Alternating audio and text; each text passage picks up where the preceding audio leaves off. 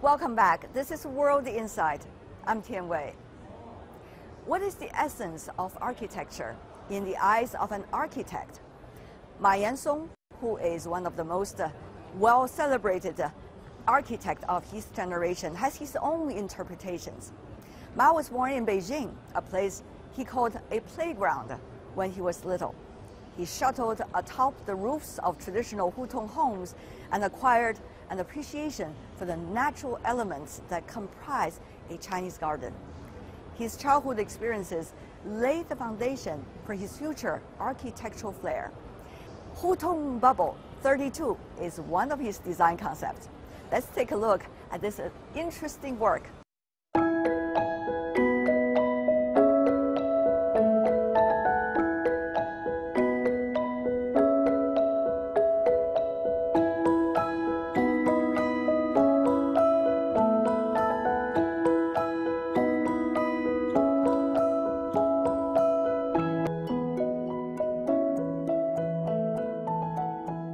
How did you come up with the idea? Bubbles. I want to reflect the surroundings. You see this reflection? Yes. You can see yourself. Distorted. Same for the surrounding building, the sky, the tree, all distorted. It's very different from the rest of the courtyard, isn't it? Yeah. You got two bubbles. Yes. Where's the other? The other one is near Tiananmen Square. Yeah, another courtyard. We love bubbles, don't we? Bubbles. I remember your childhood, huh? You blow the bubbles. It was so much fun in that hutong, right? It's fun. It's fun. So where does this inspiration come from? I think Beijing, at the moment when I created this, Beijing was all about the monumental buildings, big buildings. I think maybe this is very personal. Yeah. Belongs to I love it. One small courtyard. So small, cute, and the reflection. Also, I want to challenge the idea only traditional looking building can be created in the traditional neighborhood. So Because we have to renew them anyway, right? Yeah, at some point, if we think 100, 200 years. Yeah. Have you ever lived here? No. For example, spending the night with your bubble? I used to drink here. Was it good? Yes. Does it feel good? Spend some time with Bubbly my friends. wine?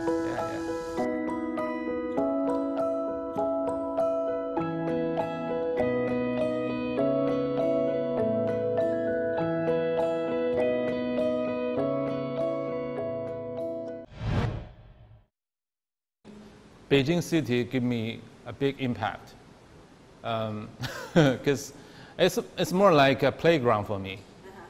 I learned how to swim in Hohai, and we have a mountains, right? We have a beautiful nature like a park in the city center. So every day after school, I go there. So I live also around this area, and in the hutong area, it's also playful. You have a neighborhood and all the kids. We go up to the roof, because only from the roof you can go from one courtyard to another. Okay. So I think the nature become the key to the city. You have a space. You don't only have the buildings, but also the nature, the mountain, the river, the lake. Ma, you know, China seems to, at least, have a lot of wealth accumulated over the past 20 to 30 years. Meanwhile, you also have China that's building infrastructure everywhere with the so-called China speed and quite good quality. How do you see, as an architect, all these changes and elements are having an impact on your customer thinking about the architectures and also your own designing capabilities and directions recently? I think those are great things. Great things. Everyone thinks that's a great. I think also great. But my habit is I see everything from critical part. I think architecture has to deal with people. Being grand or biggest or tallest is not the key. How people feel it is a key. So that's my challenge, I think. And to understand this point is also a challenge because you can easily feel good otherwise, especially after this pandemic. The West, my colleague from the West also have a less projects. So the new concept, new ideas merge slower than before. And so if you don't have your own agenda, it's easily getting lost. Or just get by easily. Yeah, you get easily. You think, oh, I'm already doing good, doing the biggest, or that's easy. I mean, probably build a tallest building in the world was the big thing, but now people going Mars. This is building a building is not it's not really challenging. So when I look back to all the traditional or historical masterpiece, no matter what the scale, but they all touch humans' inner emotion. So after hundreds of years, people still fall in love. Feel it. Yeah, that's really moving, really powerful. What echoes with you? So I always like this American architect called Louis Kahn. He already passed away. His masterpiece called the Salk Institute. It's a modern building with a square in the middle facing ocean. It's really a spiritual place. And when I go there, I went there several times.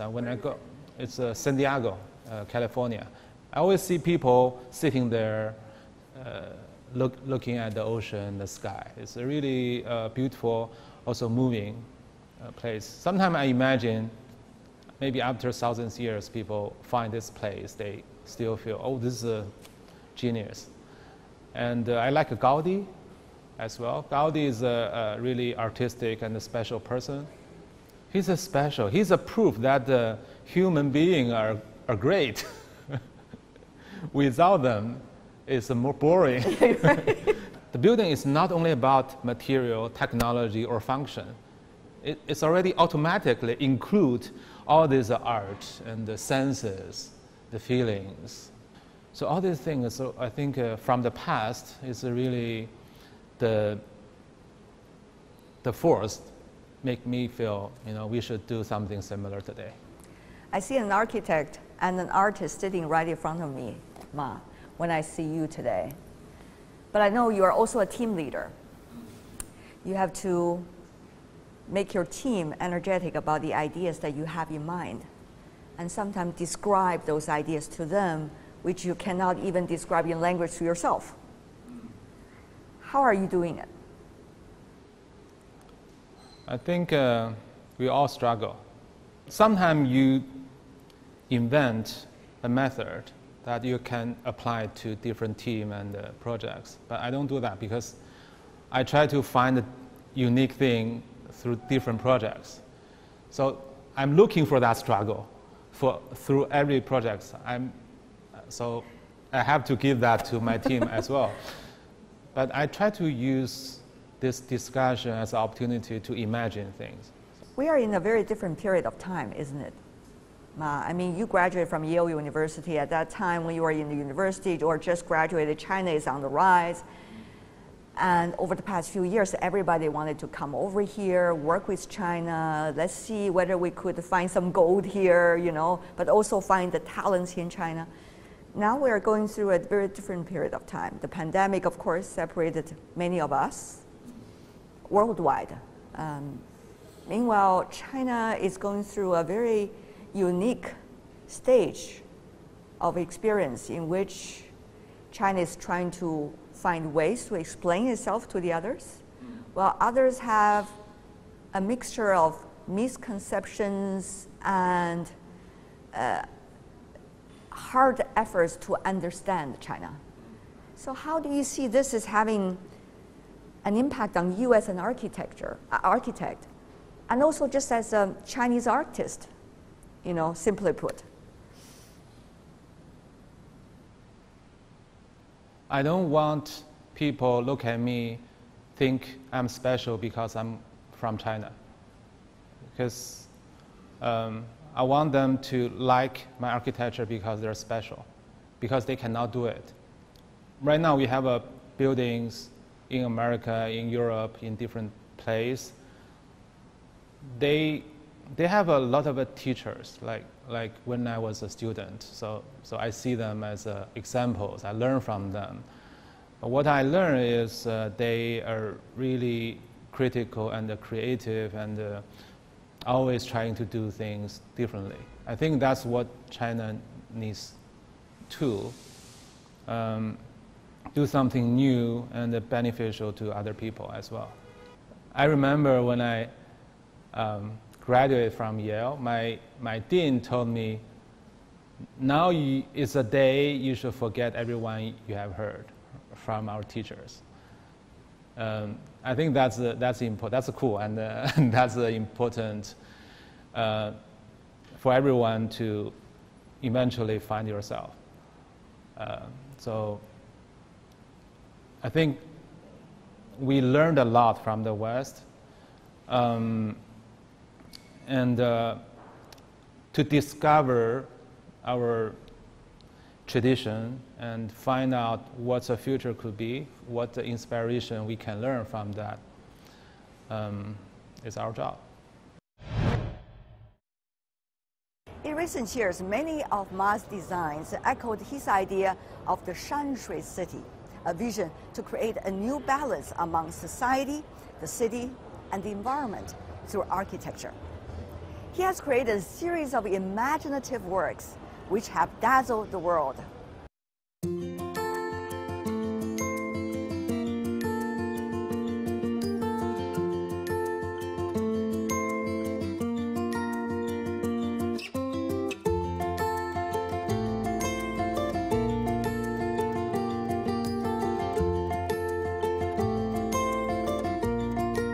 Lotus Pond,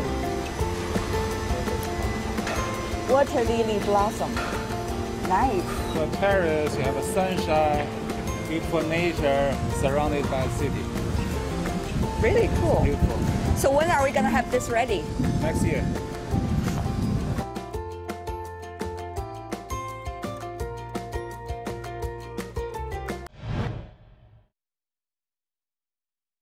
So many projects take so much energy. How did you do it? I mean, how are you doing it?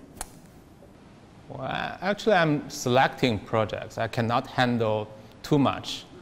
This is more or less like a studio, like artist studio. So I need to hands-on on every project, on every level, every detail. So I have a limited energy, actually. I'm trying my best. How would you describe your style, though? People see you doing so many different kinds of projects. I like nature. I think architecture is a second nature. We should not only building objects, but also environment that people can have a emotional connection to this environment. So probably natural is my style. I don't know if I have a style, because sometimes style means some language, fixed language, or some very special shapes, but I change. Every time I do things differently, because I want to build up this unique dialogue to different environment. There were a time when everybody is building iconic architecture around the world, and you see so many master names, but it seems that we are graduating from that period of time. And as you said, yourself is a reflection of that with nature. Do you see it as an evolution or just as a different styles of an architect at different stages? But now everyone talking about fixing the nature environment and making cities sustainable. But I think creativity still should be a very important key, because we cannot making green, boring cities. That's another issue. So for sure, the architecture will change. we need to pay more attention to the environment and energy and the green, but the creativity should be still the... You know, this transformation, which not only preserve the creativity, but also to work with your surrounding even more than most architects did before. This transformation is very interesting. I'm sure you put a lot of thoughts into it. You know, sometimes maybe cannot find the directions, maybe sometimes it's easy to get. Tell me more about this transformation that you're making together with other architects. I think sometimes when we call iconic buildings in the past, it's more about making a stamp, making a trademark for a place. So people pay more attention to that. So that attracts a lot of attention to such a project or place. It's rather a commercial-driven thing. But now I think we need to talk about average people, like in the city, like how people feel, like how this is meaningful to more people. To them. To everyone. So when you do public buildings or public space, first you need to open this space. You cannot close it. So it needs to be open and everyone can occupy that. And second, it also needs to be spiritual place, because it's not good enough just offering a space. You need to offering a quality space. So an ambience also. Yes, also has to be beautiful, has to be imaginary. It has to help people to do things, to beautiful things, good things to each other, and encourage people to meet each other, talk to each other. Which project makes you think about that? Most of my projects are public projects, so almost all the projects I think about this. I don't do private houses. I think, for example, the kindergarten I designed in Beijing. It's called a courtyard kindergarten because there's an old building inside the site, and then we create this colorful roof around this old building, and kids can go around. They can run around the roof. Kids, they don't talk. You can only guess what they like, right? But what I know as a parent, I want to offer them the real thing. I don't want to, for example, make the new building look like old. I want the new building and old building to be clearly different, and they can still coexist and talk to each other. So when kids, they play in this space, they know what's real, what's old, what's new, and what's the future. Did you try your kids? No. They're too old. But I think the deeper meaning for me, I don't know if they can feel it. It's I want to use this small project to reflect the bigger thinking. What's the relationship between new and old? Because in our city, I'm a Beijing person, and we have always the struggle. You respect the old, so you have to do something look like old. That's not the real. That's being beautiful or not. That's the second thing. But you have to be respectful to the real life.